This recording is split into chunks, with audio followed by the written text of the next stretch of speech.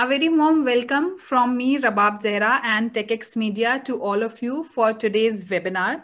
Today's webinar's topic is Bridging the Digital Divide and ICT Tools for Education. It is about the hot, trendy topic of 21st century. If you are an educator or a learner or a parent, then this webinar is for you. If anyone from your friends or family are unable to join us, please share the link with them so that everyone can take benefit from this 90-minute session about ICT tools for education.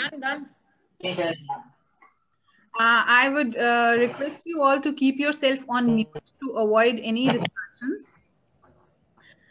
Speaker for today's webinar is Dr. Vimala Kamalodeen.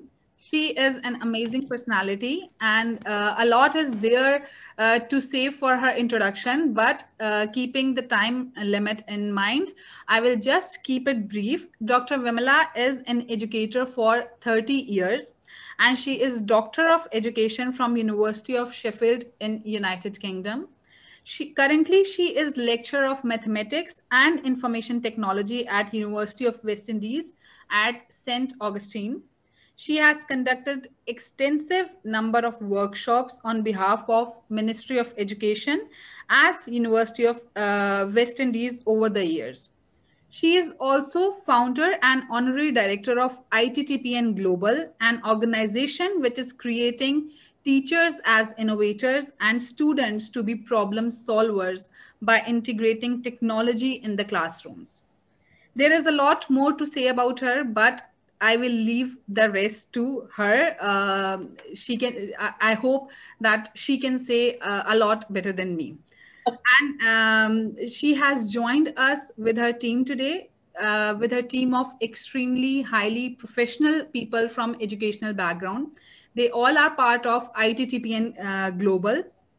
The people who have joined from Dr. Vimala's team with us are Seepersad, Haqq, Hazra Baksh, Tricia Singh, Salma Hosein, and Rox.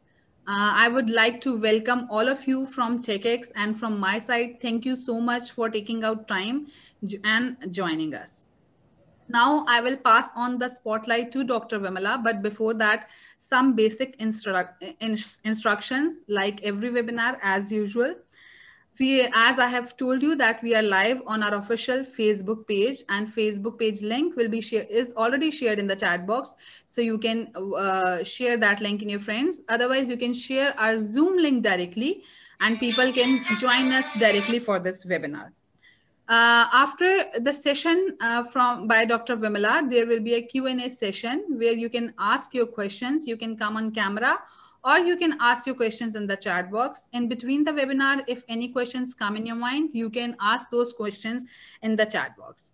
After the webinar, a feedback form link will be shared. Once you will fill that form, we will get your feedback and you will be eligible to get the participation certificate of this webinar.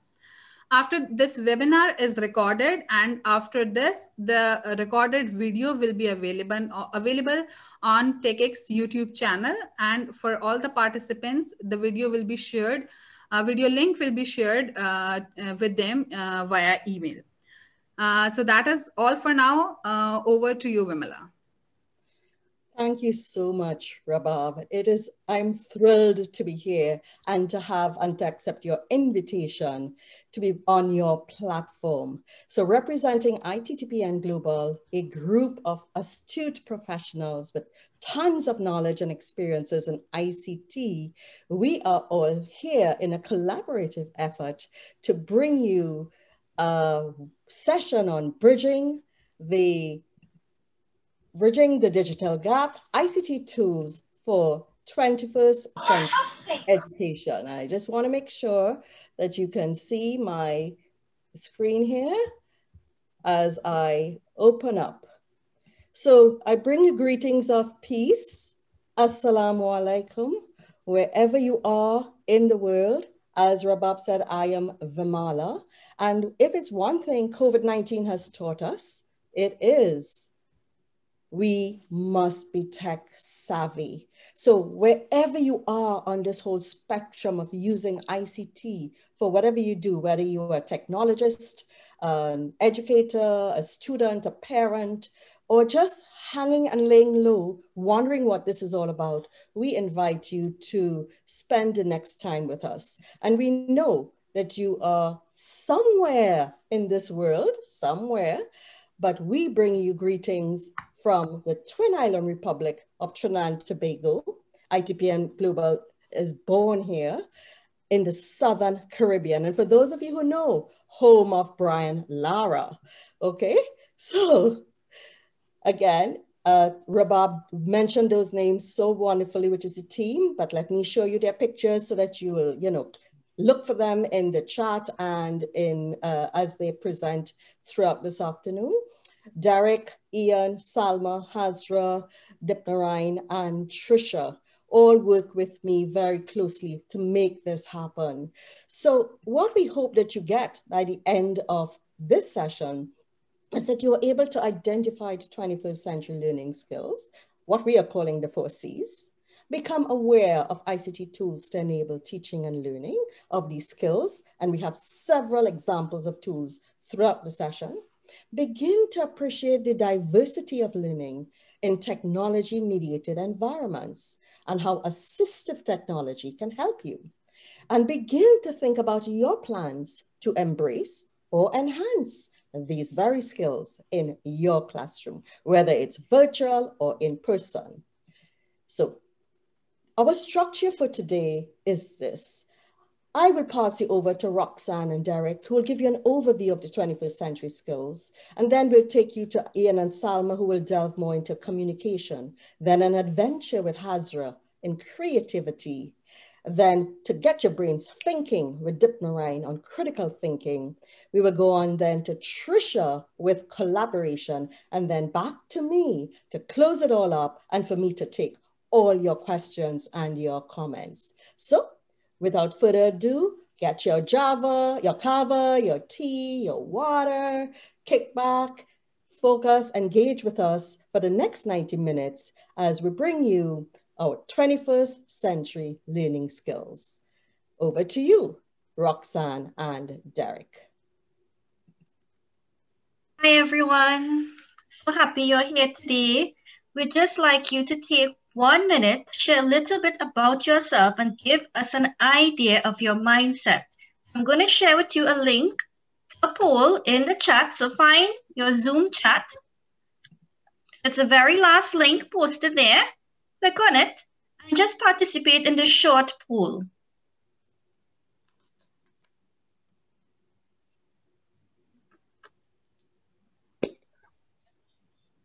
All right, so welcome everyone. So Rox-Anne and I have been teaching for quite a number of years. So Rox-Anne, I'm not sure if you want to say how many years. I'm celebrating my 21st year as an educator this year. And 15 for me. 15 for you, there you go. So we could all appreciate that facilitating a session with an audience that we're unfamiliar with is a bit of a challenge. And we really want to speak to your needs. We want to be able to provide you the kind of support that you would like for your particular teaching and learning context. So that's kind of why we've provided you this link, so that as you get to know us, we can get to know you as well, and your specific scenario, your specific situation, because every teaching situation is different. Every teaching and learning situation is different. The way I teach and my students and my context in my classroom is much different from yours. So this is kind of one way of us getting to know one another. Right now, I'm teaching and studying at Virginia Tech. I'm teaching basically a second-year university course. Rox-Anne, what about you? Okay, so I teach adults computer literacy, and I also teach at a secondary school. So we're looking at students from the ages probably around 11 to maybe 17, 18 average there. So it's quite a mix to me in terms of ages. Right. And yeah. Yeah, I remember I tried teaching at early Form 1. So I think it was like 11 to 12 year olds. That's very, very different from teaching adults. I found it to be a very eye-opening experience. So definitely we want to know, your specific situation so that we can, learn to appreciate exactly what your circumstances are. By the way, everyone, Derek was once my lecturer. All right. I still call him sir to this day. So. She does. It's really weird. Yes. But that was many, many years ago. I'm not sure why she's still calling me sir. Awesome. How are those? How's the poll coming along, Rox-Anne? Sorry? How's the poll coming along? Everybody seems we are getting a few comments saying that they're done. They have about 10 seconds left, so I'd really appreciate. We have about 19 participants so far. So can we try and finish up the poll, everyone? I'm sending the link again. Will only take you 60 seconds. Yep, we really want to couch the way we phrase things and the examples that we use to really to meet your needs. Hazra, for example, teaches primary school. Dr. Kamalodeen has taught secondary and done academic administration and research spanning the spectrum, primary up to tertiary. Ian and Dip also secondary with some experience in adult education as well. Salma as well. All of us have kind of a broad variety of experiences, and we definitely really want to meet you where you are at. Okay, so let's take a look at how do we feel today. All right, so well, that's good to hear that most of us are, good to awesome. That's always good. It's afternoon where most of you are, I believe. Right now, it's morning for us. I'm glad to see nobody is in a bad position today. It seems to be all generally okay, so that's good to hear. Where in the world are you? So we have a big contingent from the Philippines. That's awesome. So I know that the Philippines has, very unique educational circumstances. In fact, I think Dr. Kamalodeen, you spent some time in the Philippines? Not really. No, but I we always sent a wanted team. to go. Right, we sent a team from Trinidad to the Philippines to spend some time with your educators some years back. So we learned a lot from you all. All right, so it's good that we're seeing some from Trinidad, some from United Arab Emirates and Asia. Awesome, welcome everyone. So do you like technology? Do you like to use technology in classrooms? So most of us, yes.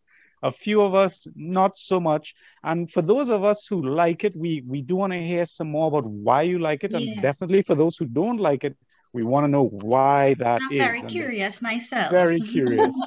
There are many reasons for that. And I mean, I can tell you, I've been in technology for pretty much all of my adult life.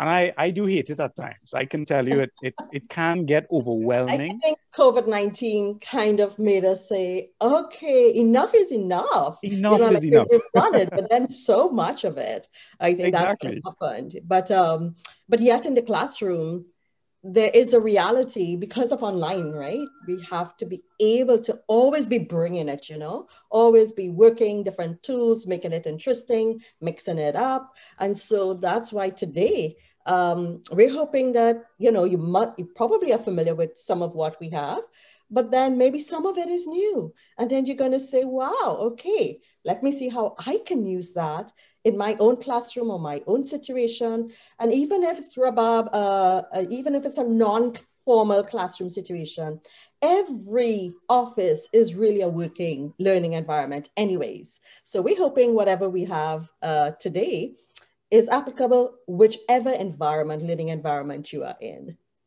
Definitely, definitely. We have 78% students, and we have a fair portion being teachers and administrators. So, and all of us as educators or in the education space, all of us are learners at the end of the day. So all of us can benefit in some way by participating in sessions such as this awesome session hosted by TECHx. So definitely welcome. So one of the things that we were really interested in is what are the main challenges that you face within your space? Because my challenges are different from your challenges. So I'm glad you were able to share so much with us about that. So some of us suffer from poor emotional, mental health circumstances, perhaps because we're stuck indoors, we're online all of the time. A lot of our routines, the face-to-face routines that we've typically had and leveraged, we may no longer have that available to us. I know as an educator myself, I connect being in a classroom with my students. You know, seeing their nonverbal cues is a great part of me helping them learn and helping me know how to teach them. And with moving to online, I've lost that. So I know that with everything else, that is also impacting upon my ability to teach and my mental health and my emotional health and my motivation to a great extent. I expected a huge tech burnout percentage, and I'm not seeing that. But a lot of teachers here in Trinidad is experiencing that, you know, being on the computers all the time, using all the various devices. Sometimes when teachers aren't working, they feel they should be working, you know. So I'm impressed to see that that's not really so much a challenge with all of our participants. Definitely. Rox, what would you say would be our biggest challenge in Trinidad? Or top two, maybe? It's the adjustment. Just, you know, for us, we had to go online. I mean, I was online before with my students prior to COVID, but we have a lot of teachers here in Trinidad that just was not using any sort of teaching platforms or ICT tools. As much as we have learned them here, they weren't really encouraged to use them. So they had to be using them very quickly. They're a bit, in a way, hurried or forced to do so.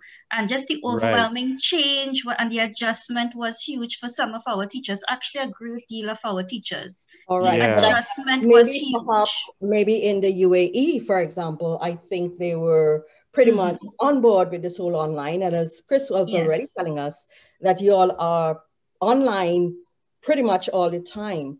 So we know that you would be experimenters in your classroom as well, and that you are still, but we are all learners and we're still wanting to know, well, what's out there and what's happening in different parts of the world. So that's wonderful. So maybe we can go on, if we have enough for the poll, even though they can continue, perhaps even as you're getting into it, they can continue feeding into that if we haven't yet done that, but we can probably run on. Yeah, so one of the things that is a challenge to us, it seems to be similar, is the limited resources. So that I would say would be our second biggest challenge. So hopefully we'll be able to speak to you guys about things that perhaps could help you, things that work for us. When you hear 21st century skills, what word pops into mind? Technology, using all virtual tools, critical thinking, nice, learning, innovation, some awesome words. So I'm glad that those things are the surface. Digital skills, email, advanced skills and motivating, exciting. That is awesome. I'm glad to hear. I'm glad that we are, some of us even moving into some of the more techie areas, e-learning apps, right? Great. And so, yeah, we are hoping here that we will, through the various sessions that we host, be able to provide you something new that you can leverage in your classroom. So let's quickly move into our introduction. So Rox-Anne, I'm going to just move quickly into our 4C introduction. Okay, so let's see here now. Awesome. So throughout this session, we're going to be talking about these 4Cs. My colleagues are going to explore in a little more detail each of the different areas of the 4Cs, and they're going to touch on various technologies that they use and they've found success with respect to trying to enact or embody or support the 4Cs within their teaching and learning scenario. Right, so obviously in terms of the 4Cs of 21st century learning, there are many different things in 21st century. These are some of the top ones. Communication is important. How do we communicate not only what we want our students to do, which is an important thing, but how generally do we help them, help learners learn how to organize their thoughts, organize their ideas, and communicate those ideas with others. And those could be anything. It could be a proposal on a project that they would like to get involved in, a problem that they're trying to solve, a strategy that they've adopted to solving the problem, and the reason they adopted that strategy. All of this we need to kind of help them learn how to do effectively. And this includes communication through speaking, hearing, and writing. So we're going to explore a little bit more about that as the session progresses. Following that, we're going to talk about creativity. We've always heard about thinking outside of the box, dealing with problems that perhaps we are unfamiliar with, new situations, new circumstances, and being creative and innovative within that space. And all of that involves, you know, these higher order thinking skills of analysis, synthesis, adaptability, and so on. So we want to see how can we help our learners be creative? What exactly does creativity look like? How does it manifest, and how can we encourage and promote that within our teaching and learning scenario? Critical thinking is obviously also very important. And again, it comes down to how do we help our learners analyze problems that they face, whether that's, you know, complex theoretical problems or real world problems. How do they come up with a viable solution to an unstructured problem? How do they use what they know, what they've learned, what they've experienced? How do they build upon what others have done before in order to kind of, you know, approach solving a particular problem? And how do they use evidence and reasoning to kind of guide their solution design? And then finally, we'll talk about collaboration. And we know that collaboration is very important. I myself, I don't feel like I'm a creative teacher at times. And through collaboration with stakeholders like ITTPN, through TECHx, I've learned a lot, just as we do these sessions. And we hope that you learn something. We learn from you as well. So through these collaborative efforts with other learners, other stakeholders, other subject matter experts, we can all benefit by growing as educators and as learners, all right? This is just one example of 4 C's in action. So this is a project straight from Dubai that we have a tech student who created an artificial intelligence system. And this student actually created a system so that people, anybody, can use it to help detect skin cancer early by providing the system with certain pieces of information that will use, you know, intelligence systems in the background and databases and machine learning and a few other things, all those buzzwords. It will use that to kind of analyze the symptoms and determine if someone is likely to have skin cancer. Being a tech person, this student would obviously had to have been creative, collaborative with subject matter experts, medical experts, researchers, a few other people. They would have had to communicate what their intentions are, and they would have had to work with these stakeholders to figure out, well, what's the best way to innovate within this space, right? So this is just one example, because this is obviously a huge problem that the world faces.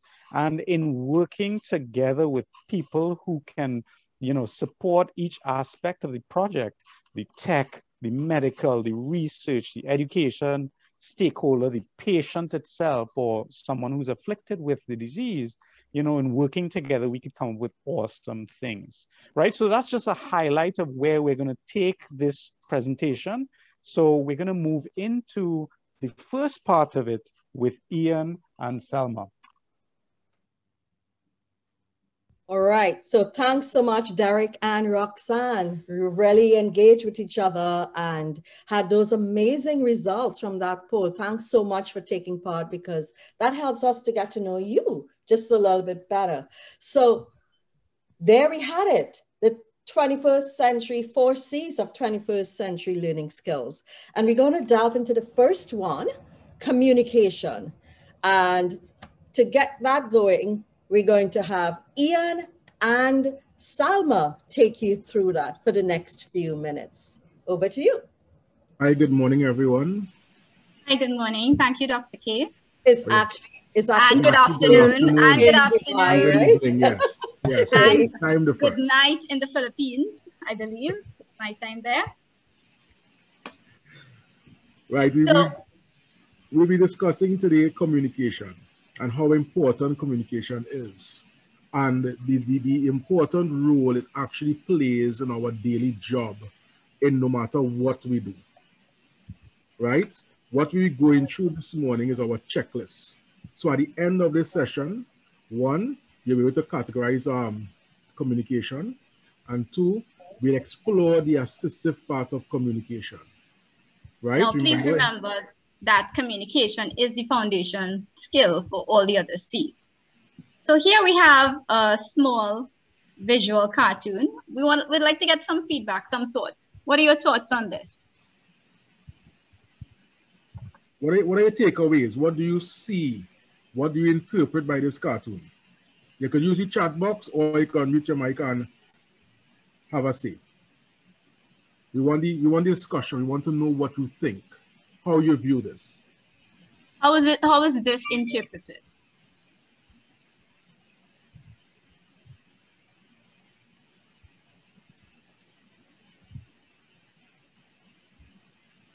So did anyone find the irony in this? Or do you find this as offensive?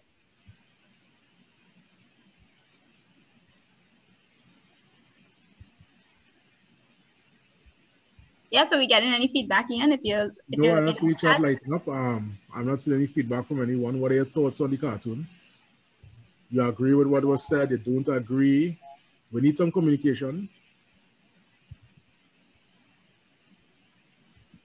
I can start. I can say that from the time I saw this, I kind of got like, you know, I kind of like, what are they trying to communicate? What are they saying? So I see vegan burgers there, or vegan. And then I see the beefing up, and I'm thinking maybe some people might feel, you know, not comfortable with this particular cartoon and what it's trying to depict. I don't know. What do you all think? Yeah, it can be quite offensive to many people. I agree. Right, so this is just an example of what we're calling miscommunication, because this could be phrased differently so that the point is given, but without being offensive to any person or any of their tastes, right? Maybe it depends on the person. Some will get offended and some will get confused. Exactly. Correct. Because yeah, it's vegan burgers, but then you are using the term beefing up. So again, it can be misconstrued, and this is a very important part of communication. How we speak, what we may say, okay, beefing up and using those terms may not be the correct term to use when you're around certain colleagues and so on. Right? Go ahead, Salma. And I think Chris is saying that the messaging is contradictory too. And you know, the group who's here with us, that we're here working with, is TECHx Media, whose raison d'etre, I guess, is communication. So happy to have that kind of, you know, feedback from you all. Yeah. So let's look at exactly what are the forms of communication. Salma, your screen, please. Oh, you're not seeing it? Just no. Hold this.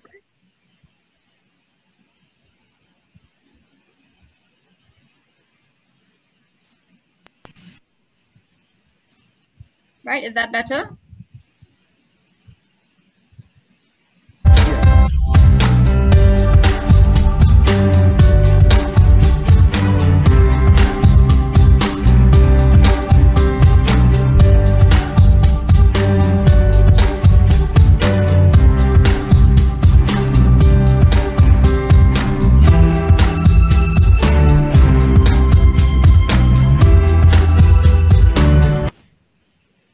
So those are the different forms of communication. And how do you communicate with your stakeholders? So for example, teachers and students, how do they communicate? Most of the time now we're on an online environment, and we tend to use those social media as form of communication. So we're going to look at the categories of communication now, and there are 4 main types: verbal, which we are all accustomed to, speech. We have the non-verbal, for example, body language and listening. A lot of persons may not think that listening is a non-verbal skill, but it is. We have written emails, letters for the written part, and visual, we have sights and gestures. So now we look at the platforms that we may use. Again, remember, okay, in our country, in Trinidad and Tobago, for example, our schools are out. We only have students coming in for due to practical sessions, and a lot of our classes now are online. So we have the problem of actually getting over the how do we verbal and how do we communicate with our students, our colleagues, have meetings and so on. So where you will actually think that email, blogs, podcasts, using Microsoft Teams, using Skype, WhatsApp video call, Google meetings, all these things are different arrays. And sometimes we have to look at the child and examine if they are being bombarded by too many different ways of communication. Because if you have one teacher using one method and the staff is using one method, it becomes a communication overload.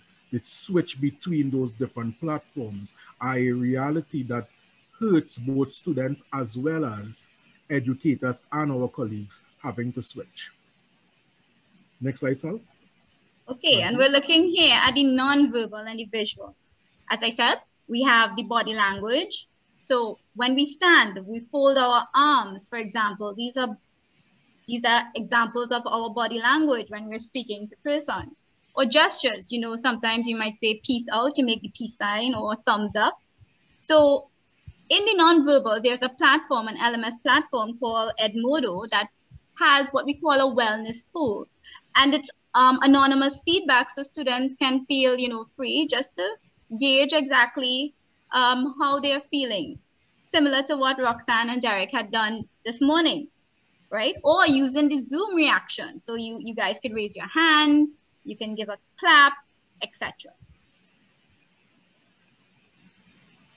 Next slide. Yeah. So great, we have an activity for you guys to do now, or a game. So we want to see in the fastest time, how many of you can figure out these gestures?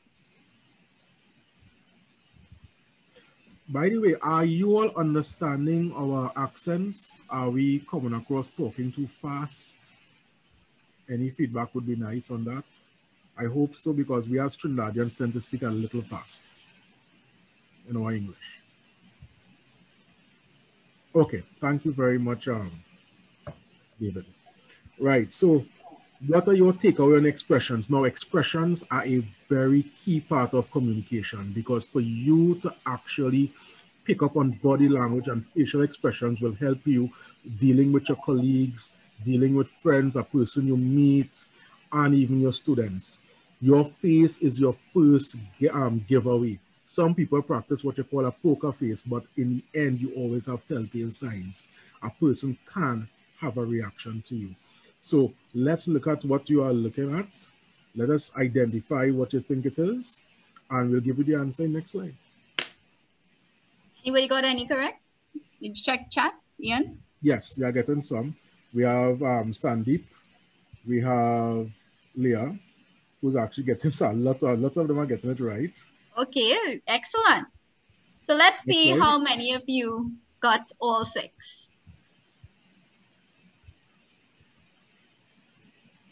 Right. So you see that number 4? 4. Yeah. Number 4 would be the shocker, the disgust. Oh. Right? A lot of people may not pick up, they'll pick it up as sadness or, no, I don't understand what is taking place. I am confused. But it's really disgust. And we need to be able to understand the facial expressions of the persons we are interacting with. Now, again, communication is really a holistic approach, right? From language, how you speak, everything, your face, how you stand, everything, the emotions you use. And again, our students are going to use a lot of emoticons and emojis. And let us get the feedback. Let us know how our colleagues are working. Okay, next slide, Sal. Thank you. So now we're gonna have a little fun here. How many of us this particular cartoon depicts?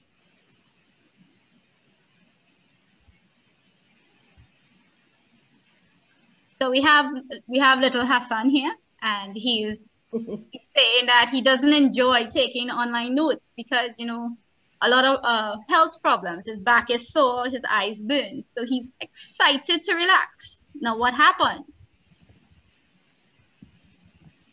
Guess where he's going?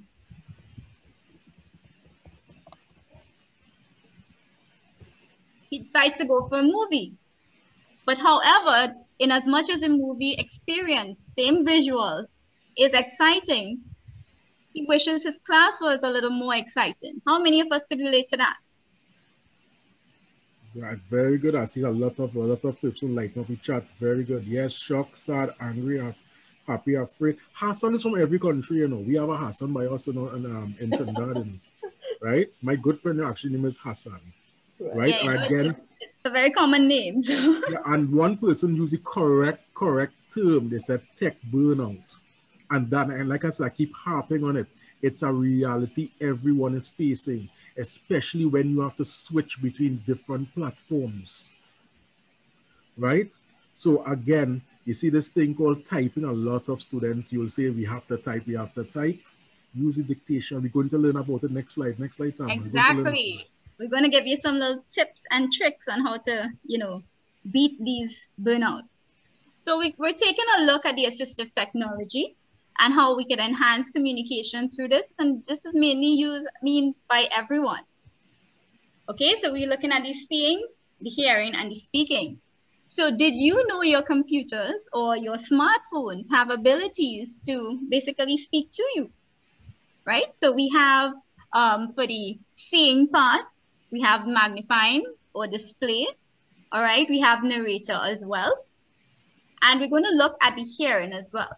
So in hearing, we can use what we call closed caption. So some of you might be using a YouTube video and you might have the closed caption on because you don't want, the audio, and maybe you don't want your teacher to know you're looking at a video, right? So we have the closed caption setting that can be applied.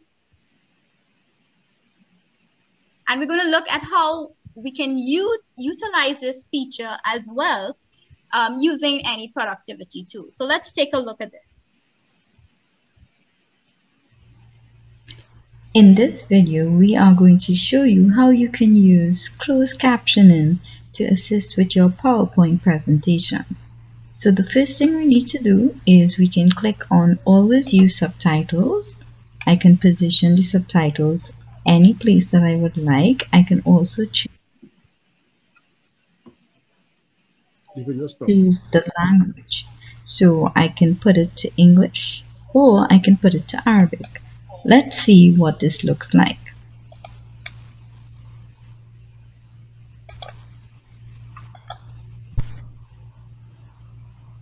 So what are the 4 C's? The 4 C's basically refers to communication, collaboration, critical thinking, and creativity. Right, so as you can see that there were closed caption in place while the speaker was speaking.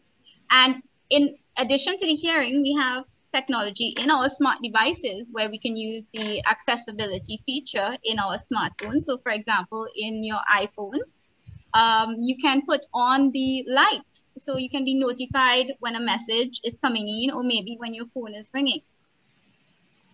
Right, and again, you all are using smart devices, iPhones and whatever, and because of that, you see, I'm guilty. I left my sound check on, right?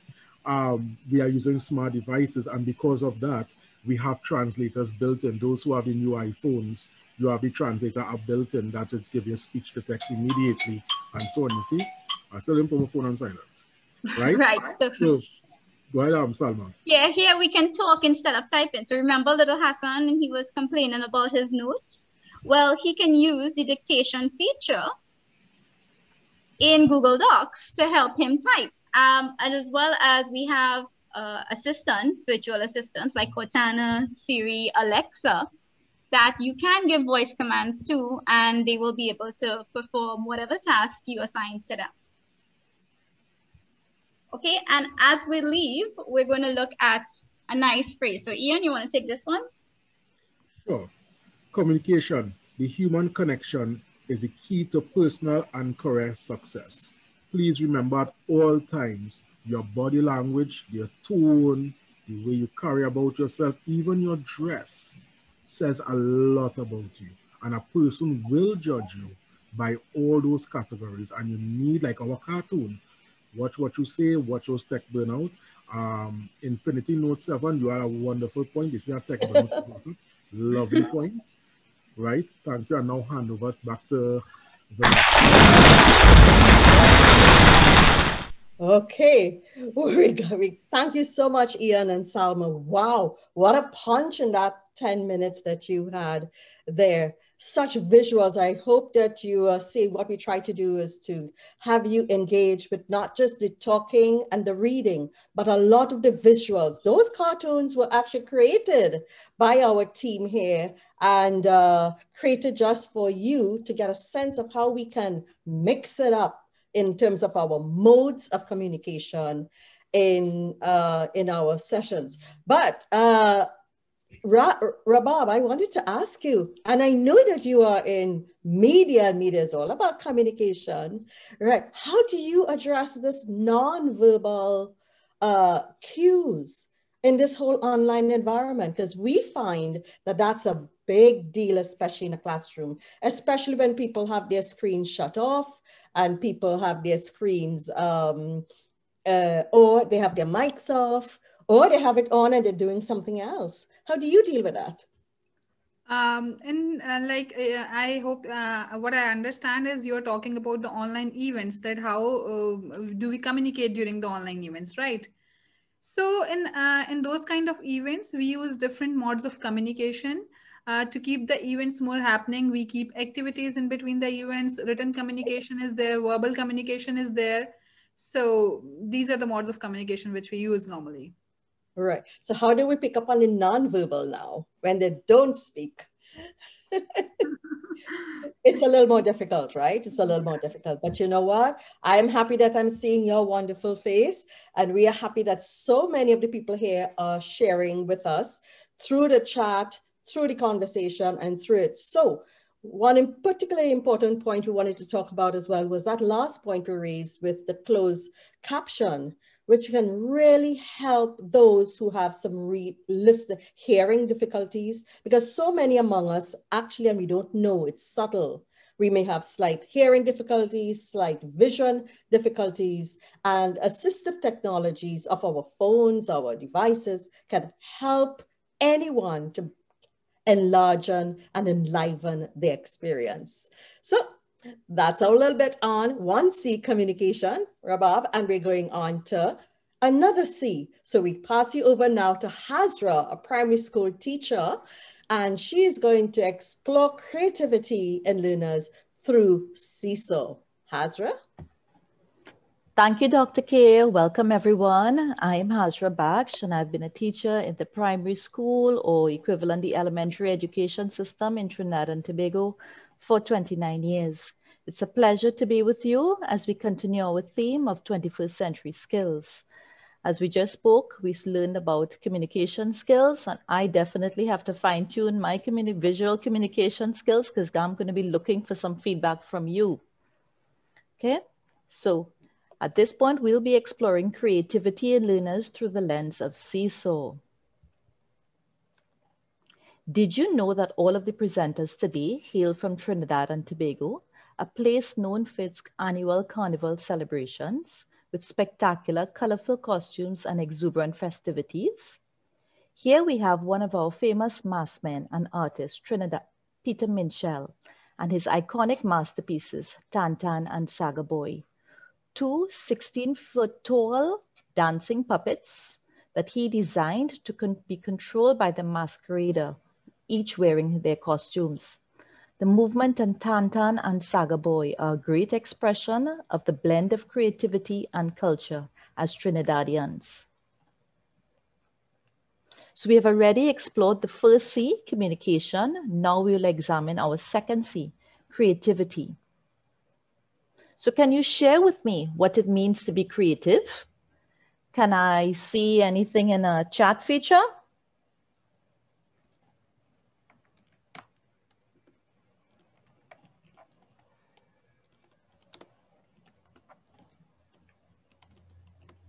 Would anybody be willing to share some audio?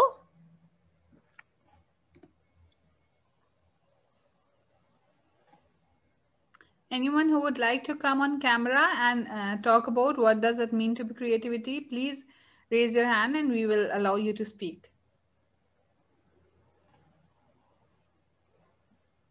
Thank you for that, Rabab. I really need that assistance.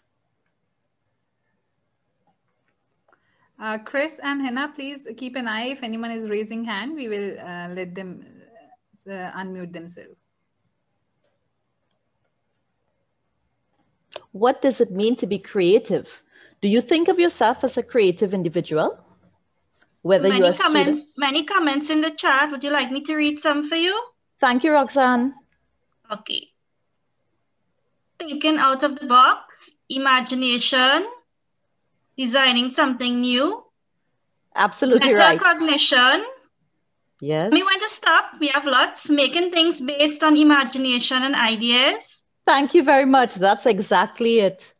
Doing something differently in a unique way, yet interesting. To Thank share you, Rox-Anne. ideas. Oh, should I stop? Yes, Okay. stop. Thanks a lot. What is creativity? Howard Gardner has described it as the ability to solve problems, fashion products, and raise new questions. The original products can be a thought, a word, action, and must be effective. But if we use Gardner's understanding that creative products are original and effective, then we must ask, are children creative? Must a young learner create something which is original and of value in order for it to be identified as it being creative? Are young children capable of always creating original thought? Do you think young learners are creative if their product uses elements of imagination? Dr. Russ clarifies that creativity is synthesizing in an original way using fantasy. Pretend play becomes the vehicle for creative expression. Play provides an opportunity for a child to generate new ideas. Play then becomes the creative product. Now, I would like you to share in the chat, and Rox-Anne, I need your assistance again, thank you. How is creativity supported in your classroom in light of Dr. Russ's explanation that pretend play is very critical?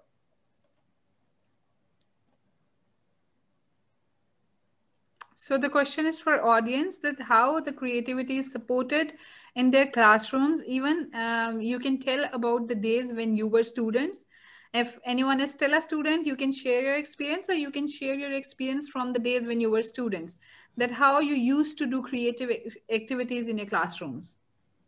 Whether all right, so we have a thinking skill.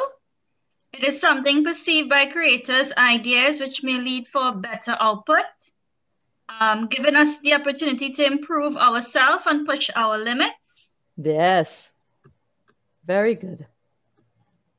And now we're going to explore how we can use Seesaw to nurture creativity in our young learners. Can I get some feedback? How many of you are familiar with Seesaw? Can I see some emojis? Yes, if anyone is familiar with Seesaw, please share if you know about it.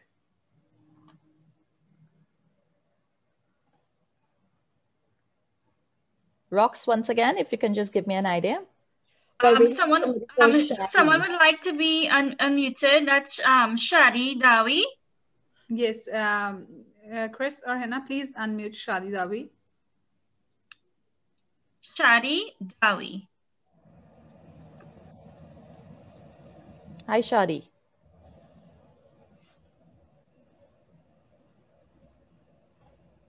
Hello. Hi. First of all, a great initiative, and I'm happy to be among all of you. And Vimala, it's a great pleasure to cooperate with you. And hopefully it's not the last time. We will definitely cooperate and work together. My point is, it's not about Seesaw, it's about your question, creativity in classrooms. And I have seen and explored this with my daughter, and when, especially post-COVID, when most of the schools, they started remote learning and studying from home. It was not a decision, it was a must.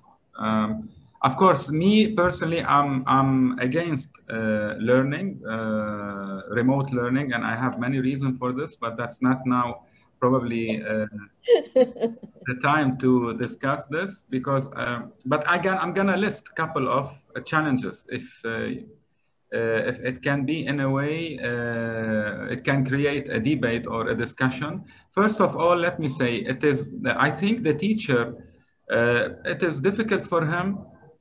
He needs, or it requires a certain skills to control the number. I don't know, there should be a limitation. And that was one of the things I discussed with the school management, that for an online class, there should be a limitation for the students' number. You cannot have 40, for example, a student, or 30 in one classroom. This will create a challenge for the teacher. This is number one. Number two, since you spoke also about non-verbal and verbal communication, I'm not sure to which extent the non-verbal communication relays, and it is based on, I think, feelings, on when you look to someone who's sitting in front of you, where really you can, we call it vibes, or you can look at his face, or, you know, look at his expressions. I'm not sure when someone like us now, we are, everybody is in a different country. So I'm not sure to which extent we can really feel that, for example, Vimala is doing like this, nodding your head, so I can feel and thumbs. Yes, but maybe Hazra is not, and I think maybe Rabab is busy, or let's say Hina is looking. So it is somehow really difficult to be able to assess how people are reacting. Are they with us? Are they in the, for a while on the other side? If we are in a class, you know, we know the teacher is, he can see each and every student, and he can interact, and he can see their emotion. The other thing is, I think this is one of the most critical challenges. Allocating proper time to each and every student is also a challenge. Yes. Some students will probably, I don't know, some teachers, I don't want to say they have bias or preferences for other students, but this happens, I think, maybe by, they feel comfortable with one student. I've realized, like with my daughter, she was in grade 1. I had always an issue with the teacher. She doesn't give her time, much time. Even though we write in the comment, and please, one question, and she was allocating or giving time for selected 2 or 3 girls or students.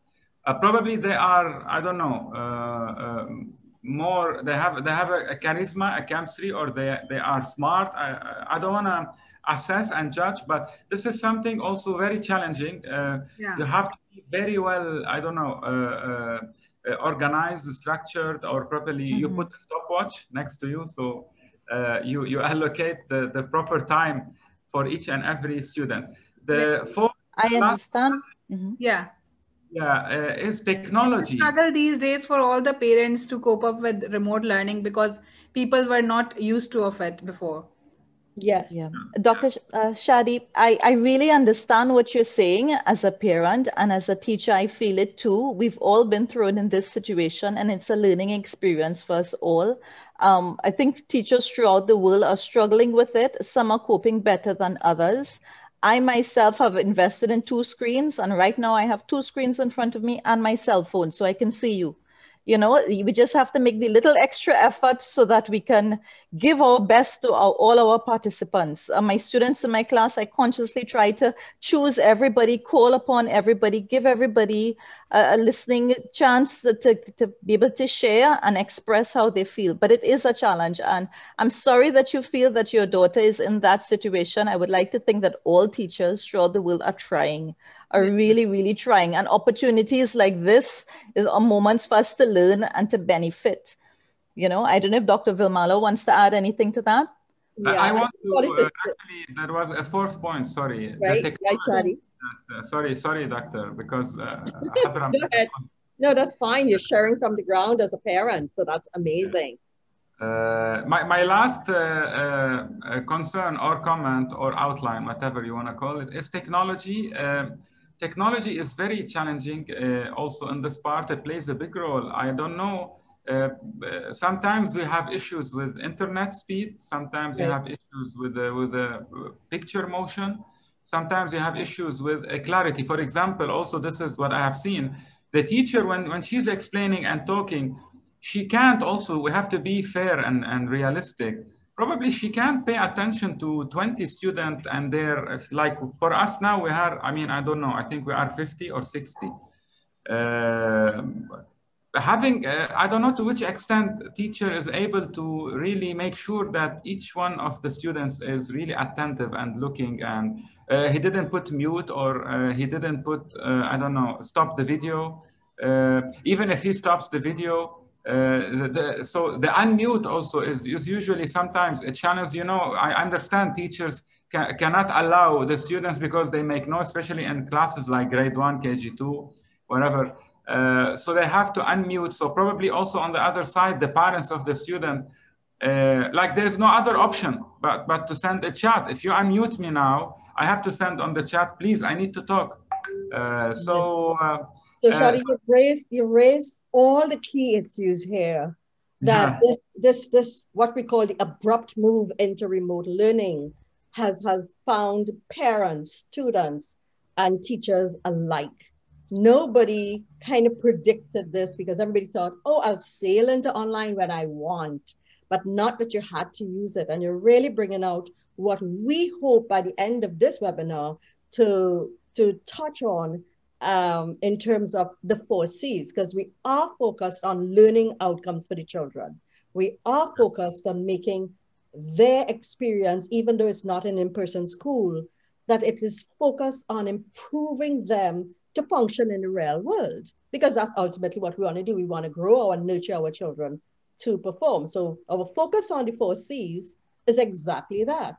But I also want to tell you that examining the role of emotions online has been in the research and in the literature since about 20 years ago, and they haven't gotten it right. There is still not enough research on how do we what can we say, cull these emotions, grow these emotions, and express these emotions in a safe way online. And teachers, I know you're a parent, but here's what. We're so happy that there are teachers and students and parents here, so that this opportunity that TECHx Media has brought on is to help all the teachers. You're saying your daughter's teacher. If she were here, I mean, if not, it's not too late to still, tell her to jump in, right? Tell her to say, hey, this amazing is happening that you can help. What's your daughter's name? What's your daughter's name? Noor and Shahrazad. Right. And Noor 6 years. But I'll tell you, Dr. Vimala, another thing you just mentioned it. The happening, the efficiency of learning, which is also something really very critical, especially for low-grade classes. Yes. Okay, I mean, like for classes like grade 8, grade 9, probably the student have accumulated knowledge, or let me say he is in a certain position and mentally he can seek assistance, he can do. But when we talk about KG2, grade 1, grade 2, same what I explored with my daughter. The thing is, online, I'm not sure, especially when they do the test, and we all know the parents are always near the children. So, yes. For example, my experience, my daughter in grade 1, probably, roughly, approximately, did not learn more than 30%, 40% of what she was supposed to learn. Yes, yes. There is something called learning loss that is happening. It's officially called learning loss. a whole concept of what where the students are supposed to be, but what they didn't get because of the whole online learning. You know, as you're talking, I think it's raising a great question, a great opportunity for Rabab.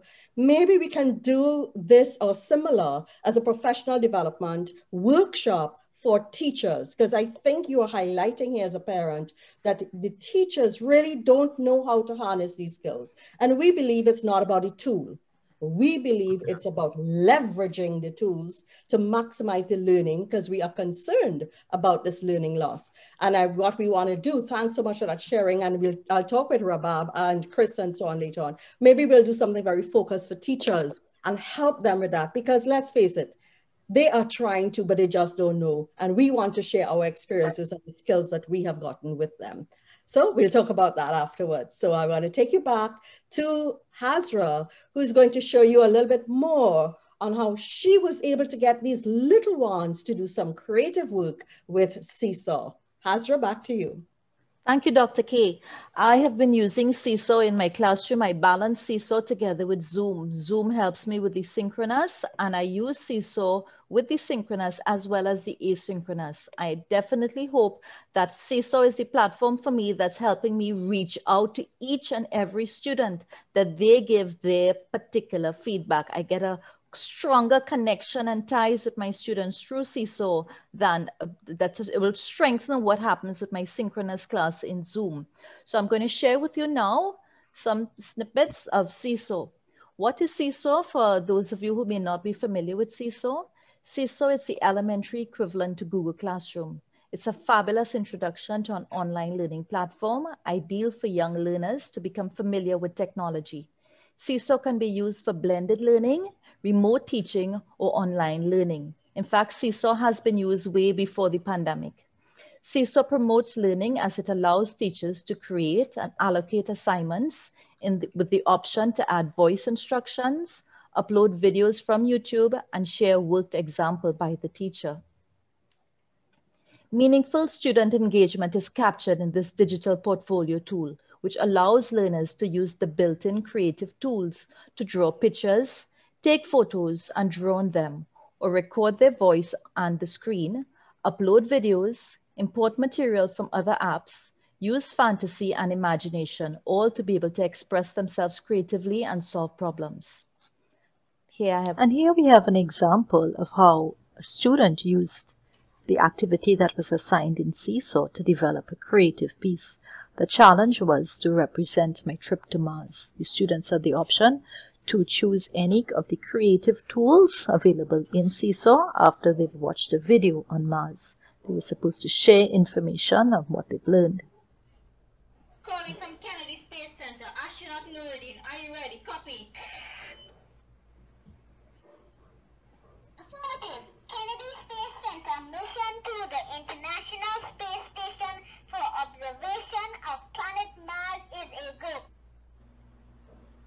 Mars is in sight, getting ready to land on the International Space Station.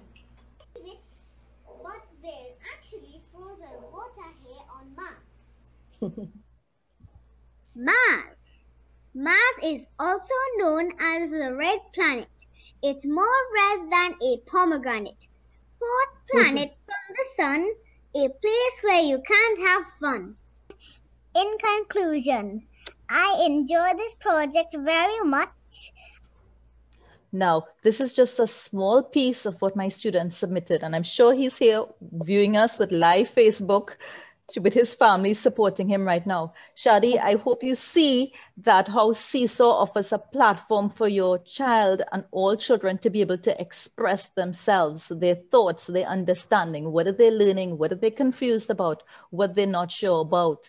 And here, from what we're seeing for my young student, he was given the opportunity to use play and imagination, plus all the tools that he had at his disposal, all the communication tools from Seesaw to be able to share. And he definitely was able to create something very creative with his finished product. So let's look at what is creativity. Creativity is inspiration. Inspiration provides intrinsic or extrinsic motivation to complete the task. Some students are motivated by the levels of satisfaction gained. Others can be inspired by a challenge, a tangible reward, a word of praise. Digital stickers can be posted by the teacher in the student's digital journal for tasks completed. The option to choose a reward from a collection of activities shared in the announcement feature of CISO easily becomes a daily event which students look forward to at the end of a hectic school day. Creating a class photo, even with this remote learning that we now are faced with, becomes an exciting reward after an entire term of hard work and perseverance, something all pupils can put every effort into making sure it comes through. Creativity is modeled by the teacher. To encourage your students to be creative, you too must model your willingness to be creative, to take chances. As the teacher, you must be the transformational leader. Seesaw allows you, the teacher, to model your willingness through the sample student feature. You have the option to choose when you will model your sample. Do you wish to share it before the learners try theirs or while they are late trying? Creativity is open-mindedness. Students have to be encouraged to be willing to try new things, to experiment with the assortment of creative tools, providing video recording, audio recording, capturing by pictures, importing graphics, drawing, sketching. Here I have samples of my learners' work, all designed with the creative tools of CISO. Creativity is taking risks. Learners need to be courageous to take risks. They must be encouraged to stumble, fail, and try again. In CISO, a setting can be enabled where only the teacher can see the student's work. This piece shown here, the student is very shy and very rarely would show herself on camera in our Zoom class. Yet she felt comfortable and brave taking her activity to a new level, with her choosing to record a reading of her reading a biblical verse in connection to Valentine's Day. Creativity is nurtured in safety. Rejection by their peers, criticism, or indifference may hurt creative minds, and creative thoughts may not flow as easily next time. The blog feature in CISO provides a safe environment where students' work can be shared with their peers or given the option to respond by giving feedback through comments. Once the blog is enabled by selecting the globe icon as the teacher, you can enable the feature in your class settings where students can comment on work in the blog. CISO ensures the teacher's approval for each and every comment before it's posted. And in the classroom, what role is there for parents? Parents who are concerned, parents who are looking on. How can CISO ensure that it's a safe space for young learners? Well, just like all of the feedback that the parents have to, that the class teacher has to approve, CISO allows parents to be part of CISO through the family app. And here parents are provided a space, a forum to share feedback for their child's work, and if the teacher permits, for other learners. Again, each comment must be approved by the teacher. This is a strength of CISO, that it encourages this connection, this communication loop with teachers, learners, and caring family members. Creativity is practice. Frequent practice results in an improvement and refinement of skills in a safe environment. Think of an athlete who practices over and over. CISO offers the opportunity for students to work on their assigned task and keep it as a draft, as they frequently revise, edit, add over long periods of time, from days to even weeks. Then the student gets the option to submit for review when they are satisfied with the final product. Students can also submit multiple posts to an activity. This offers the learner the opportunity to be flexible and attempt multiple approaches.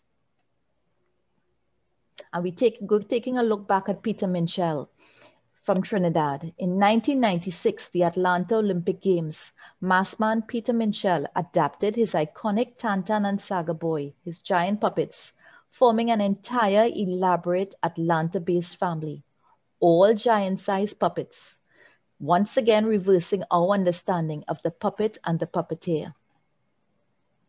Not content with that adaptation, Minshall took his creativity even further.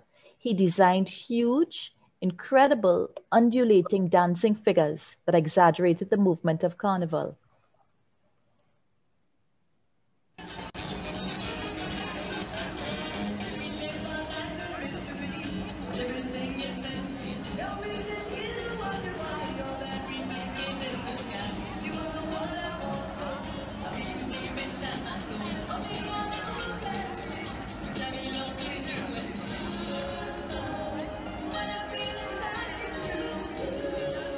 For our teachers and learners, can you imagine how the learner can use the creative tools and safe environment of Seesaw, and as well as parents, to represent the swaying movement of these air dancers? I challenge you as a learner, as a teacher, as an administrator, and as a parent to give Seesaw a try to be able to explore creativity. And what is creativity? In summary, creativity is inventing, experimenting, growing, taking risks, breaking rules, making mistakes, and most importantly, having fun. Dr. K? Thank you so much, Hazra. Especially like that last one, having fun. And when I saw those images, I was just thinking, wow, this is such a fun party atmosphere. I know that's what Trinidad and Tobago is very famous for. But look at that kind of creativity. I think those puppets are like, what, 10 feet tall, right? And we couldn't even imagine. Now, imagine if we as teachers, parents, and I don't know how many of you in the who are here with us are teachers, but we certainly have parents like Shadi here who are very, very involved with their children's education. So whether you're a student, whether you're a teacher, whether you're a parent, administrator, or technologist, we invite you to think about better ways to engage our young learners. And Hazra, how old was that lovely little child there? Was it Nuruddin? Nuruddin, 6 years old. I'm sure that's Shadi's daughter's age.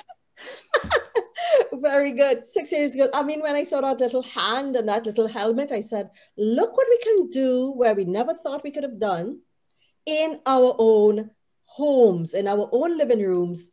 Put on the helmet, put on the foil, watch the screen and say, Dr. Vimala, just hold on. I think people are facing some problem. Are you able to hear us? Yes, I'm okay. Audible? Because we have got some feedback in the chat box that it is not audible. Okay, it's audible. Okay, fine. Okay, sorry. Wonderful. Wonderful. Thanks so much. Yes. So again, we take up Hazra's challenge to you as parents, teachers, and so on, to work and nurture that creative spirit in your child as we move along. So we move right along to the next one. We're going to have another adventure with Dipnarine with critical thinking. Over to you, Dipnarine.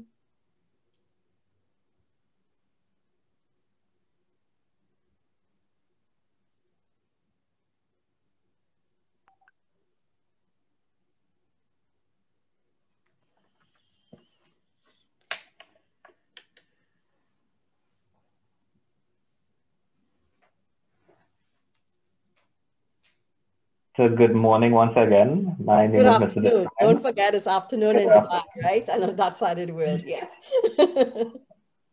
So I will be looking at the third C, critical thinking. And just to get our critical thinking juices flowing, I have a little challenge for us to engage ourselves in this afternoon.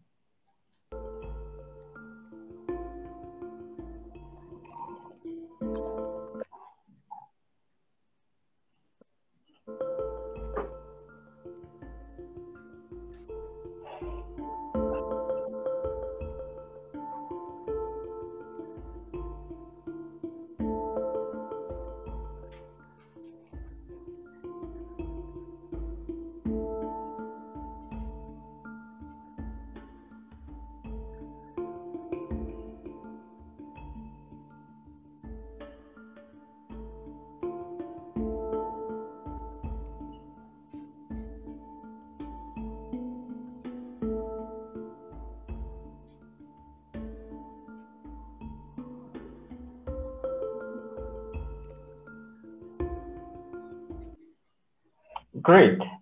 So was anybody able to figure out which one of the doors should you proceed through?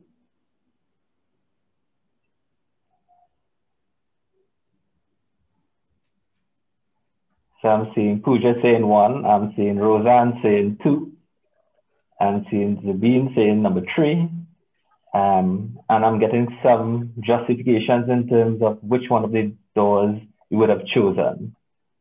So for those who would have chosen door number 3, one of the reasoning behind choosing number 3 would have been looking at the resources available, which in this case would have been the candle, and then bringing that candle up to each door's keyhole. And if the flame moves, then there's a tunnel behind the door, which means that it would not have been blocked by the brick wall. So what do you think would have been some of those skills that you would have used in that room in order to escape?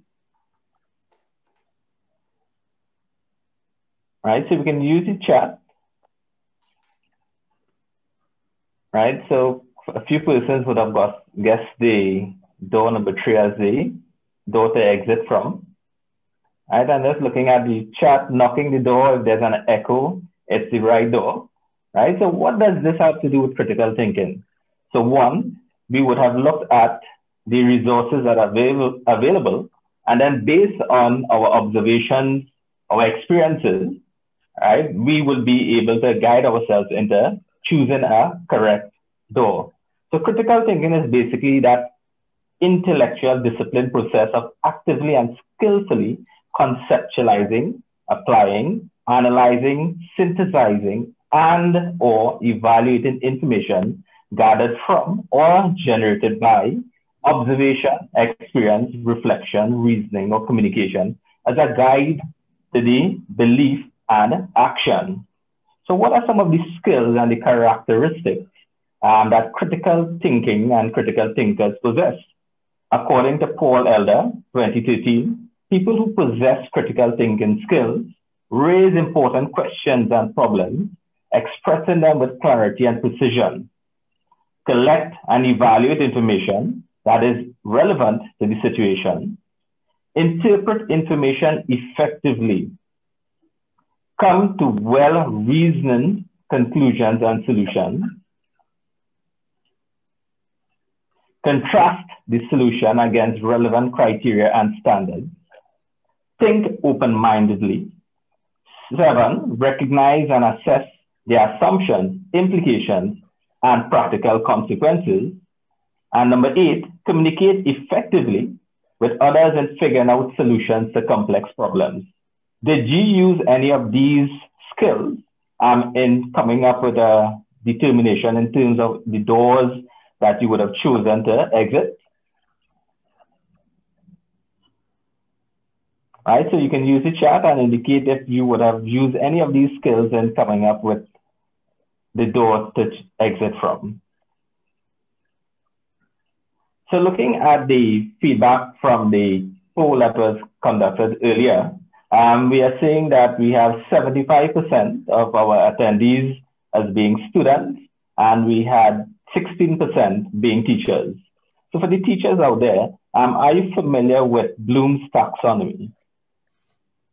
Again, let's use the chat.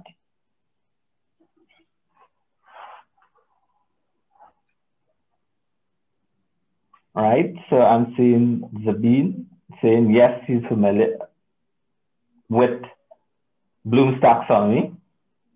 All right, so Bloom's taxonomy is basically a tool that can be used and it describes the different levels of thinking. And again, remember what we are speaking about this afternoon is thinking. Thinking critically in order to come to some type of judgment at the end of the day. It helps educators develop critical thinking and higher order cognitive abilities in their students. And again, we have 75% of our attendees being students. So we will look at very shortly an example of where we utilize critical thinking in our everyday lives. Critical thinking basically integrates these two components from Bloom. One, the lower order thinking skills, which is the ability to generate information, and 2, your higher order thinking skills. I'm using those skills to basically guide behavior.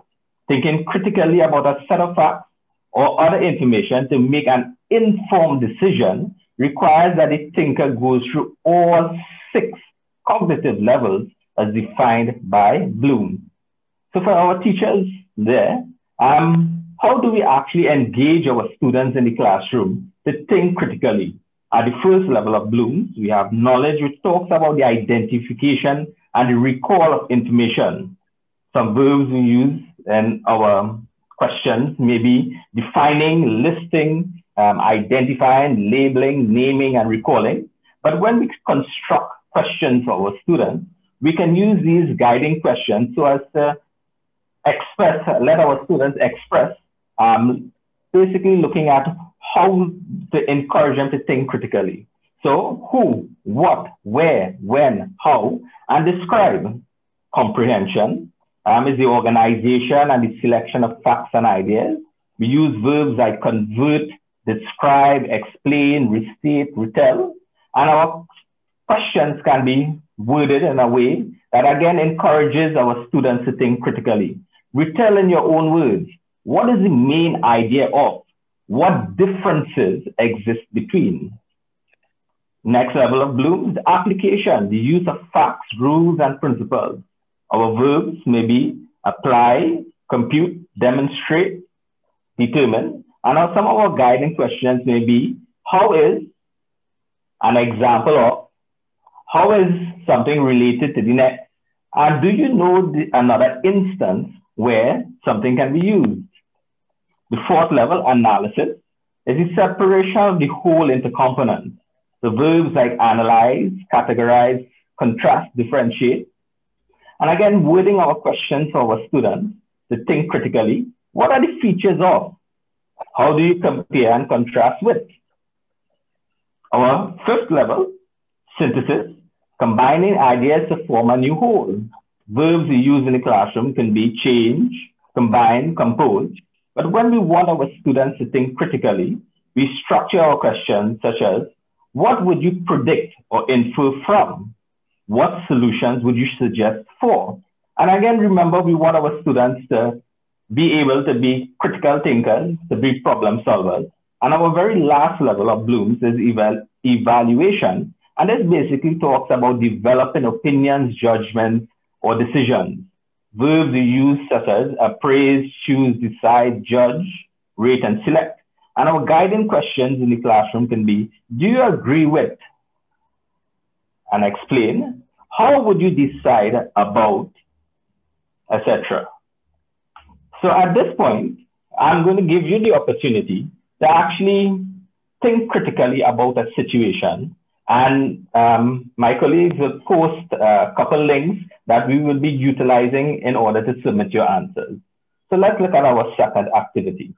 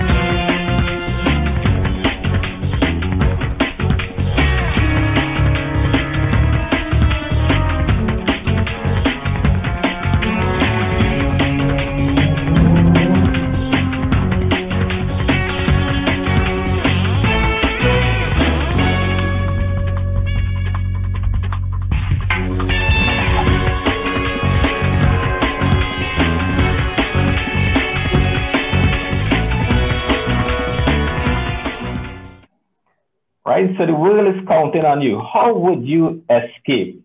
So 3 links have been placed into the chat, a student link, a teacher link, and a parent link. And each will take you to a tool called Padlet that allows collaboration, and it will allow us to view your submissions in terms of your answers. So at this point, we would like you to access those different categories and submit your answers, because these answers will basically feed into our next presenter's presentation. So I'm just going to give 1 minute for our presentation. Thanks, Deputy. Just want to advise anybody who is not category student, teachers, or parents, here's what, just choose one and still go into the Padlet, because we want your engagement right now. We want you to take part in it. So Rabab, you choose whichever one you want to go into. Teacher, for example. Yeah, I would go for teacher because I had been a teacher at some point in my life. So I would go for a teacher. Good, good.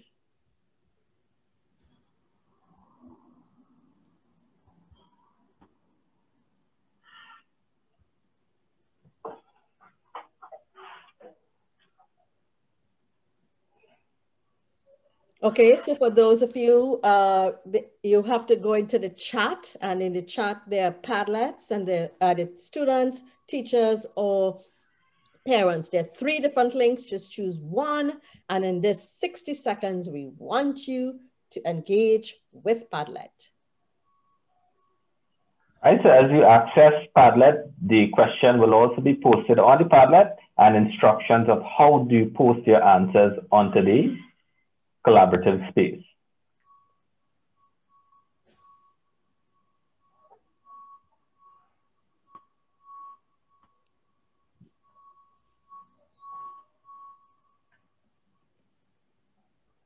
Some more of that Mission Impossible music would be great, Dip, at this time. All right, so just to refresh your memories on the challenge, I'll replay the video as we welcome you to submit on the Padlet.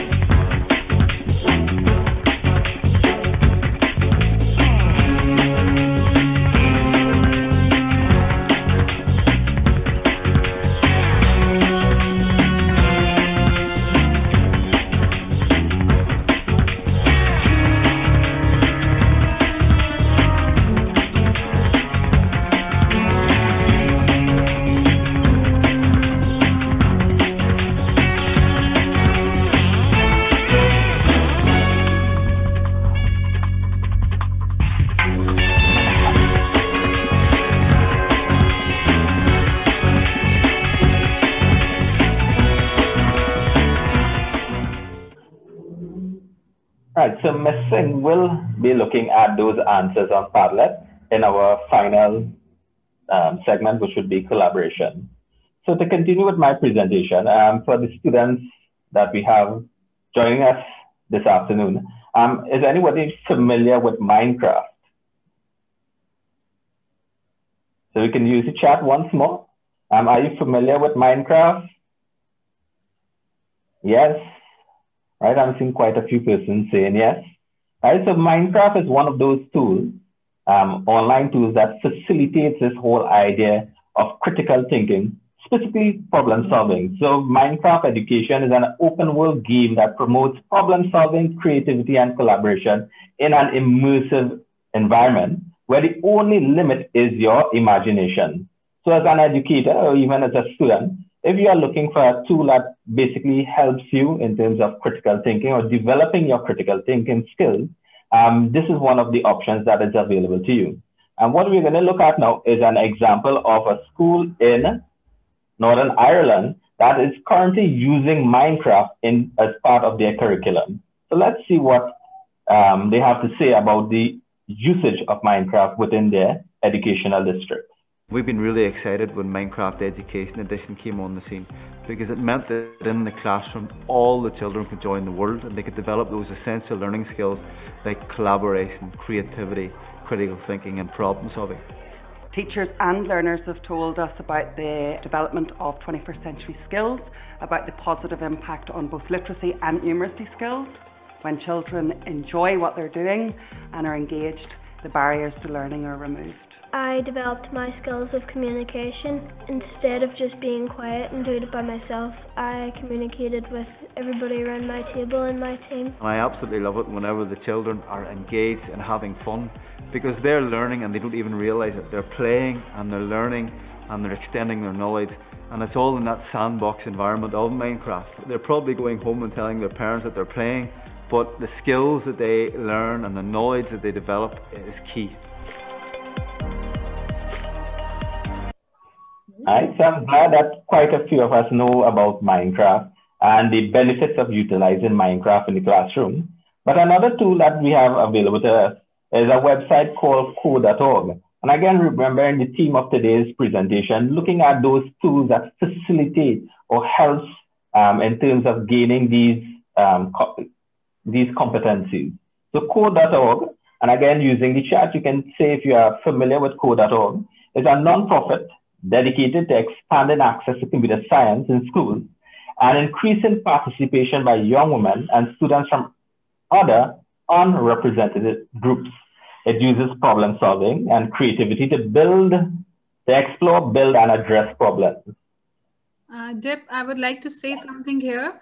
To the audience, actually, the time limit was till 4:30 p.m. UAE time, but as the session is going on quite engaging and quite interesting, so I hope you guys won't mind staying here for a little more time. We will not take much of your time, but at least the things which are planned should be shared with you all. So I hope you will stay. You will stay with us till the session ends. That's all. Dip, you can continue. Thank you very much. Right, so my final piece here, this is an example of Code.org and some of the founders of Code.org and the benefits of utilizing problem solving in the classroom to facilitate critical thinking. Let's get back to that.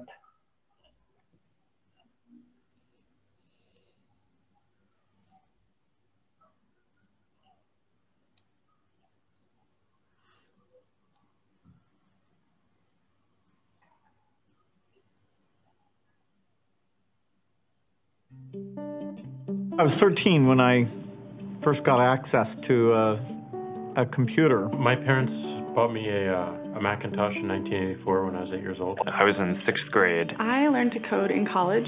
Freshman year, first semester, intro to computer science. I wrote a program to play tic-tac-toe. I think it was pretty humble beginnings. I think the first program I wrote asked things like, what's your favorite color?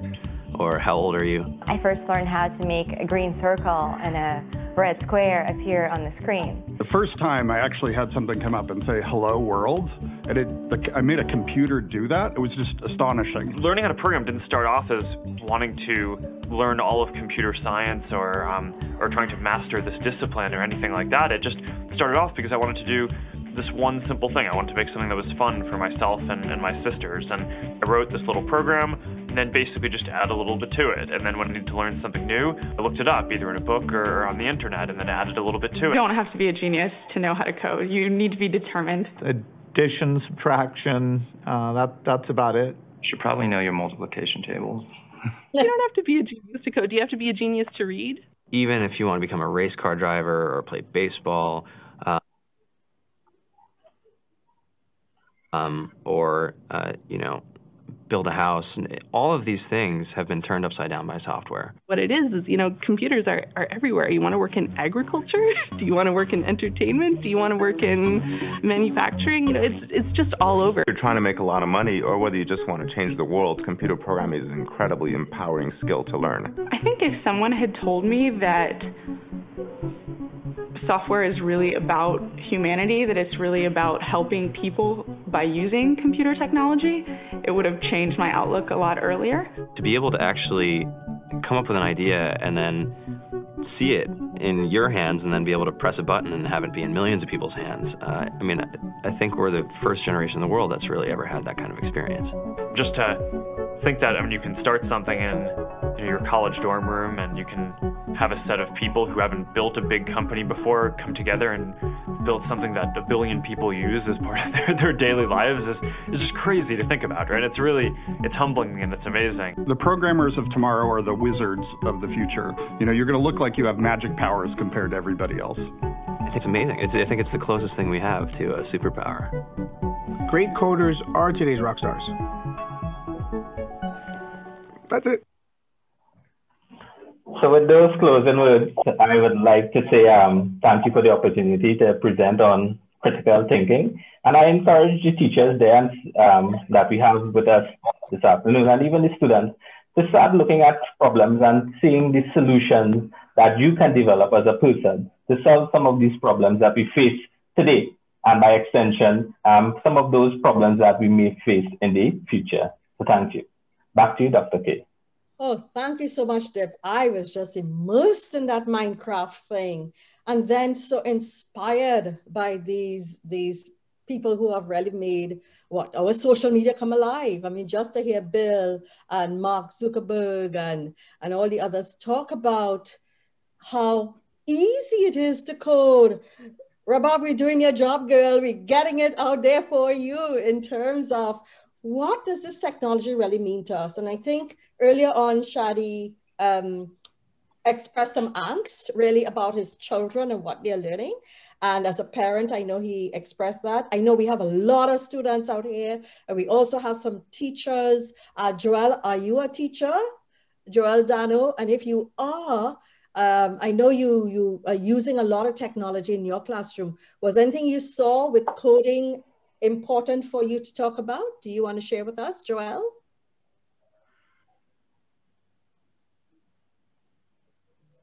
Joel. I'm saying Joel S. Dano. Are you on? Yes, ma'am.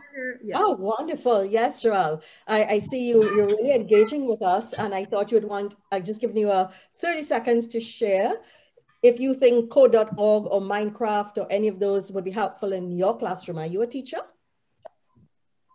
Oh, yes, ma'am. As a teacher, I use the principles of the online gaming so that I can get the attention of my students, because we all know that all the young ones are engaged in online gaming. So to be able to get their attention and motivate them, I use some of the characters, features of the characters, and I put it on my presentation so that I can get their attentions while I'm teaching. Wonderful. What age students are you working with? I'm teaching a junior high school, grade 7 and grade 9. Grade 7 and grade 9. Yeah. Wonderful. That's just the age where, you know, they're ticking and raring to go. And in this age of information overload with the internet, the critical thinking C is even more important for us as educators to build in our students so that they're able to sift and make sense and meaning and better use of all the information you have. So all the great work you're doing, Joel, we love what you're doing, and we'd love to connect with you after the program to find out, to talk more about what you're doing and how we can support you. All right? Okay, thank you very much, Mom. Wonderful. So now on to our last but not least, where Tricia is going to tell us what you all put on those Padlets. So over to you, Tricia, as we end off with our last C.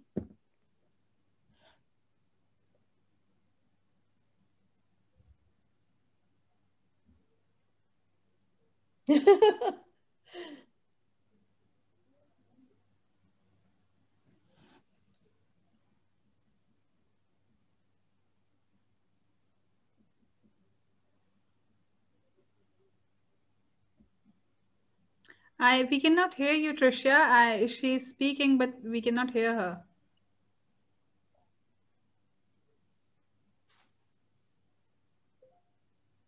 Are you all hearing now? Yeah, now we're hearing you. Yeah, okay.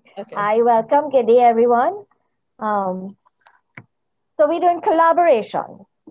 And like my former presenter, Mr. Dipnarayan, just shared on critical thinking, right? He gave you a lovely question there. You're on the top floor of the Burj Khalifa and the UFO is quickly approaching, blocking out all sunlight, and the building begins to shake violently. How do you escape? Now, these are some of the Padlets some of the answers on the Padlets that were here. And some of the student members, they were called for help. One will keep calm and think for a best solution. Panicking won't help you in a critical situation. Some will pray, some will jump. Right? One making friends. Will tell the UFO, nice to meet you, my lost bro, and then they'll help me. Some hiding under the table. Pray before you jump. Jump into the water. Try the staircase. Use the lift. Skydive or use a parachute like 007, yes. Right. Talk to the alien and get friends to them, and I will ride to their spaceship. Right? Lots of answers from the teachers. They'll pray again. One will roll down to avoid being seen by the aliens, and they will run directly to the escape, right? So,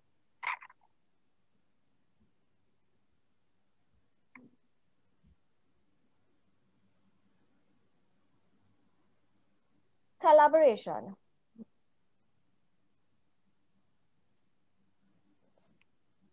As we all know, collaboration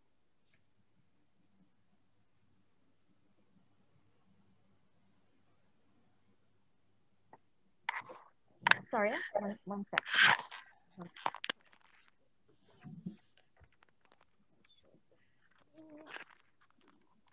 All right, Tricia just had to organize something there. And here she's back. Sorry, we're having a little connectivity issues in my area here. Oh, okay, Tricia.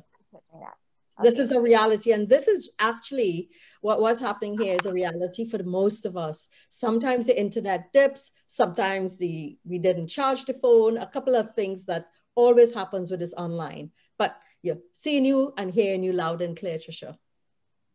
Collaboration, right, is when we work together to achieve a main goal. I'll share my screen just now, just the internet. Just give me 2 seconds let this internet come up. Right. So collaboration is when we work together to achieve a main goal. There are many. One of the main strengths in collaboration tools is communication. Just like our first presenter, when they did communication,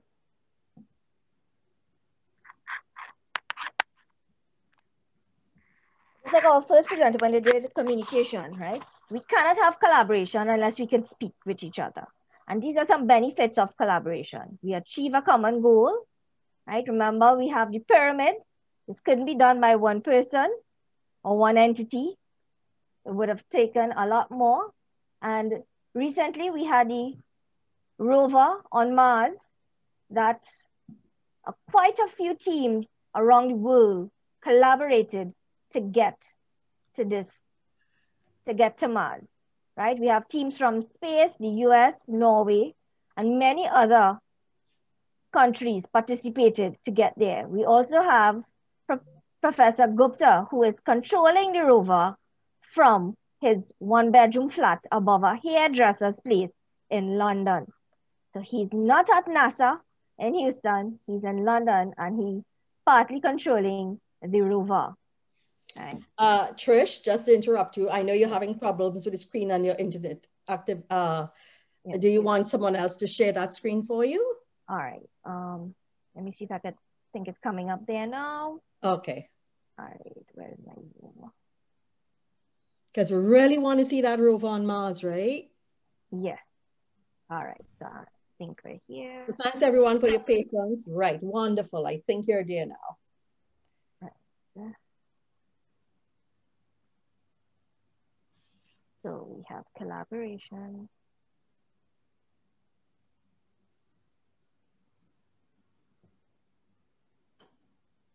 So we have the rover on Mars. This is the team, part of the, well, most of them, but they could get the picture from NASA.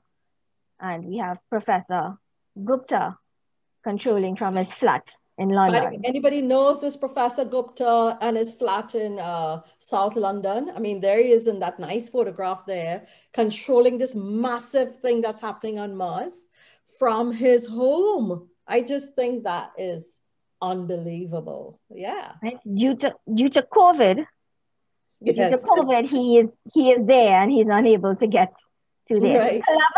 Collaboration makes things happen. Right? We build bigger, we go further with collaboration. By the way, before you move off the screen, you want to just go back there, Trish? When you talk about the science team, is it all those people? Yes.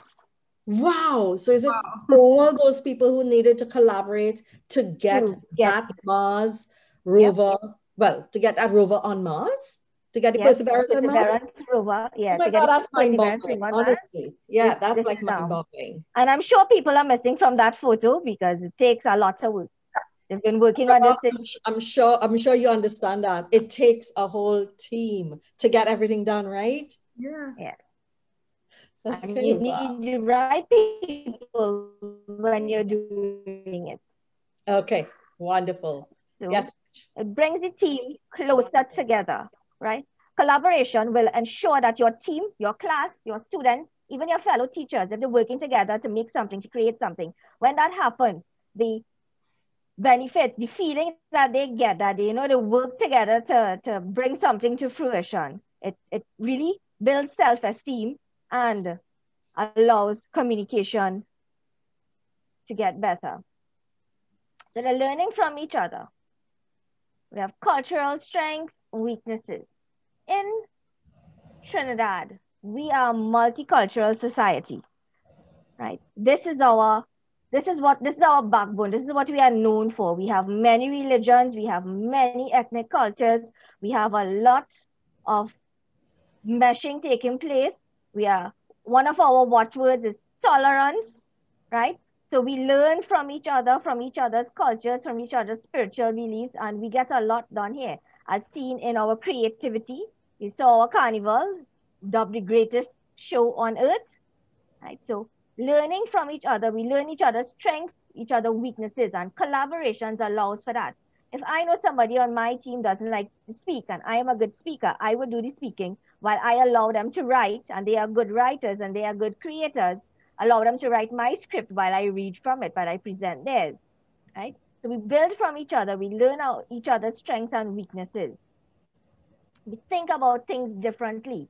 I may be accustomed, doing things a certain way, one way, and never thought about doing it another way. And this is what collaboration does. It makes you see from another person's point of view so that you get things done and you may be more efficient than what you were thinking about, right?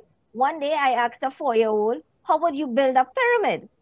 And if I were doing it, I would cut out some triangles. I would start by cutting out some triangles and gluing them together. And he told me, no, he's 4 years old. He said, I would cut a square. And I'm thinking, a square? So I didn't interrupt him. I allowed him to continue. He said, I would cut a square, and then I would cut a smaller square, and then I would continue cutting smaller and smaller squares until I make a tip and place them on top of each other, and I will get a pyramid. And I was thinking, okay, this is a 4-year-old, and I never thought about building a pyramid like that. So collaboration allows for creativity, right? Critical thinking, and all these things from collaboration. It improves communication. We cannot collaborate unless we could communicate. And that was right. So Trish, in the interest of time, do you have a lovely collaborative exercise that you can get everybody into to just close this up? So we have, together we can. Oh, wow. Yes. Yes, that was the collaboration. Was so an amazing example of collaboration. Right. Yes. And well, the presentations will be on our website. You all could see some tools, right, that we can use with collaboration, right, for the instant messaging, for the Zoom, for the online documents. And that's why I want to stress here, the online document, the Google Classroom, right? So we have the question here, and we have an escape plan. Now from the Padlet, right, I just want to take one and put it here. So first step, we would stay calm. I'm taking one of your answers. Can somebody give me a next step? What they would do when they see that UFO going? So the link is in the chat. Please click on the link and you all will be able to edit the same document that you are seeing that I am presenting here. So I would like about... Is it the link that Salma? Salma just put the link? Salma just shared a link. So please click on that link and you will be taken to this document where you write. So stay calm, we'll focus on problem at hand. So what are we seeing on the screen, Tricia? So these are students and teachers. These are participants in the Zoom. They are typing on the same document and giving some steps to get out of. Oh, okay, wonderful. Right. Okay.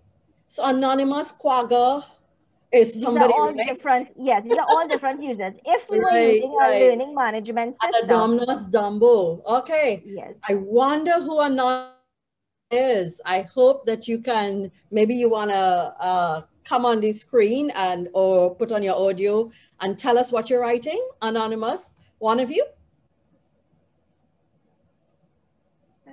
So you can see here, if we were all from the same domain, like the Google Classroom, Joel, I think, was referencing that, one of the participants, right? If you all were same domain using Google Classroom, using Google's education suite, you all would see the students' names here. Instead of anonymous, Antita, anonymous, you would see the student's name popping up.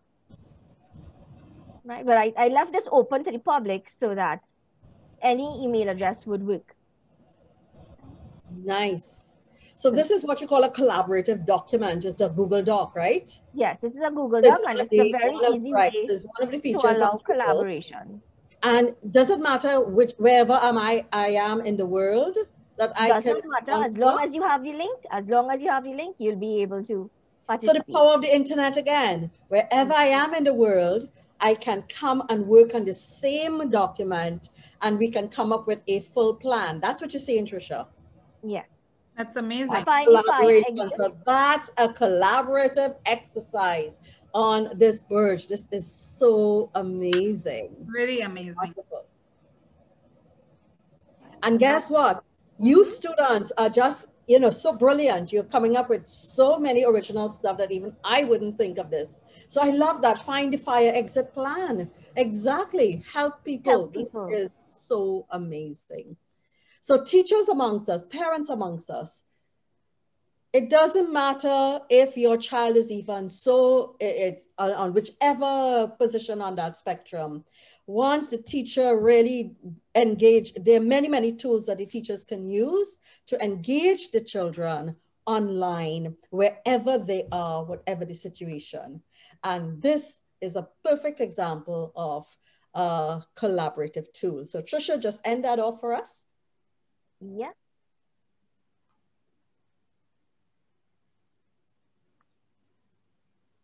Right. So if you want to go fast, go alone. If you want to go far, go together. So collaborations allows you to think bigger, build bigger, go further. Right. Excellent. Thank you so much, Tricia. So there we have it. I just wanted to take you back, everyone. This has been a fabulous, nearly 2 hours. You've stayed with us. It has been amazing. So in the chat, I just want one volunteer. I just want an answer to one question. Can anyone identify all 4 C's of 21st century learning for me? Just like any volunteer from the audience, just shout it out.